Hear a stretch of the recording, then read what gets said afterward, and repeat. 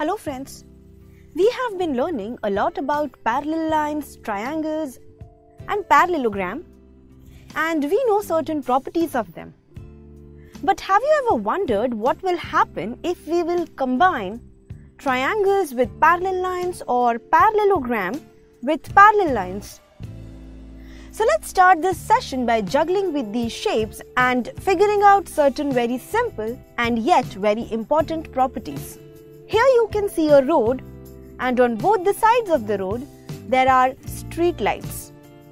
So using this situation, let's see what we can come up with. Consider there are two poles on both the sides of this road, and let's draw two triangles by joining these poles. So by looking at the diagram, can you tell me what is common between the two triangles? They have a common base. And one more thing is common between them. They also have a common height, because if we see the boundary of the road, they form parallel lines. And we know the distance between two parallel lines is always constant. Therefore, height and base is same for these triangles.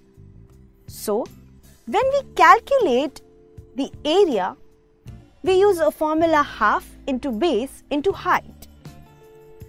Now since the base and the height of both the triangles is same, the area of the triangles is also going to be the same.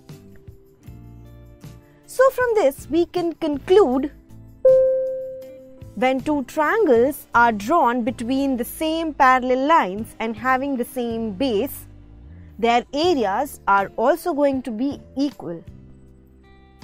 Let's try some other combination of triangles and see what we can learn through it.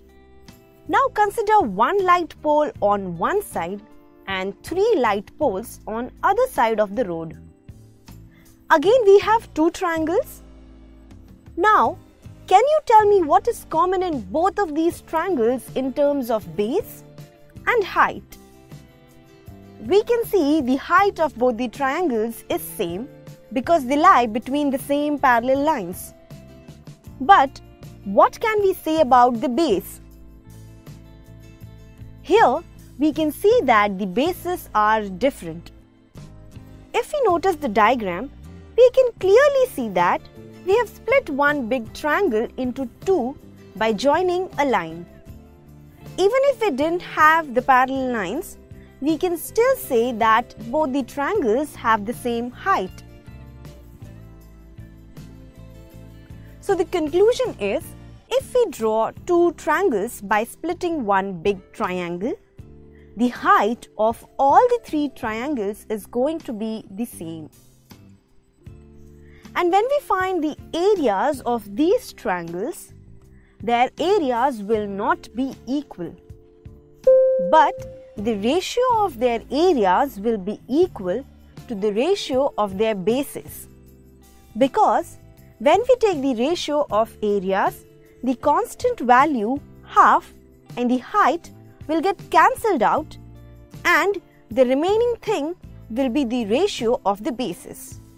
Here we spoke about the bases, but suppose the bases were equal and the triangles are still between the same parallel lines with equal areas.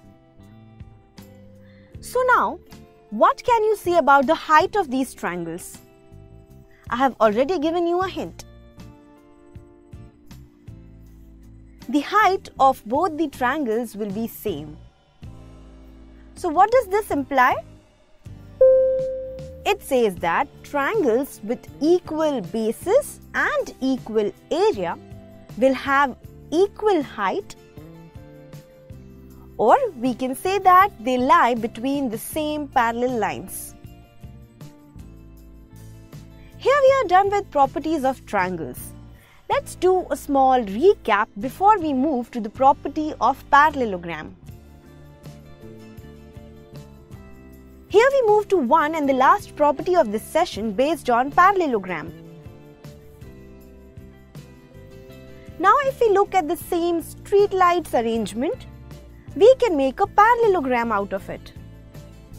Now suppose if we add 2 more street lights on the top, then we can see that we have 2 different parallelograms but with the same base. So can you think of something of the area of these parallelograms? We know the formula to calculate the area of parallelogram is base into height. We know the base of both the parallelograms is same. But then what about the height of these parallelograms? Let's draw perpendicular heights for both the parallelograms, and what we can see now? Aren't the heights same? Yes, they are. So from this we can say that the area of both the parallelograms is equal, or we can say that the parallelograms on the same base and between the same parallel lines are equal in area. Wasn't this session interesting? We have learnt few important properties about triangles and parallelogram. But where are we going to use these properties? Let's have a look at one problem which we will solve using these properties. In the given figure, PQRST is a pentagon. A line through Q parallel to PR meets SR produced at U. We have to show that area of triangle PQR is equal to area of triangle PUR, and area of quadrilateral PTSU is equal to area of pentagon PQRST. Before we start, let's name the point of intersection of PU and QR as Y. Friends, if you look at the question have words like areas of triangles and parallel lines. So by looking at these keywords, you can directly say that the problem is based on areas of parallelogram and triangle chapter. Now we have to prove that area of triangle PQR is equal to area of triangle PUR. Next thing is, you don't have to be afraid by looking at the diagram. Let's just try to simplify the diagram and concentrate on the part we are given and we need to prove first. So the most important part in such questions is to find out the parallel lines, which are PR and QU. If we look closely, both the triangles also lie between the same parallel lines and they have a common base, that is PR. So now can you tell me using which property we can say that the triangles have equal areas? Yes, you're right, using property 1. Now we can say that area of triangle PQR is equal to area of triangle PUR. Here we are done with the first part of the solution. The next part says that we have to prove that the pentagon and the quadrilateral are having equal areas.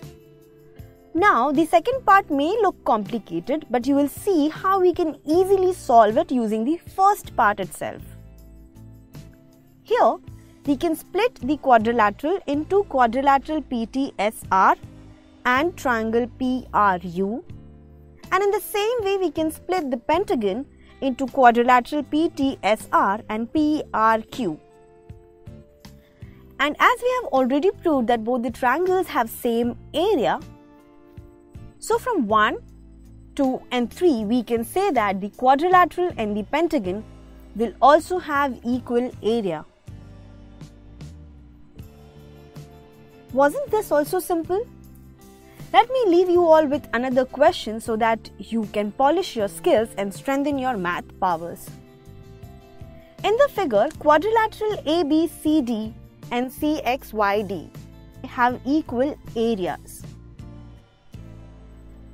You have to prove that both the quadrilaterals are parallelograms and show that area of triangle CXY is equal to half area of quadrilateral ABCD.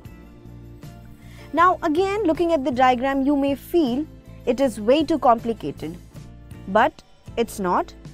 And I can give you a hint before I leave. You can solve this question very easily using property number 4. I hope you like our video. You can also buy our courses in the form of DVDs, pen drives and online courses which are available on different platforms. All links are given in the description box below. Press that bell icon and turn your notifications on. And also, please do not forget to like, comment, share and subscribe.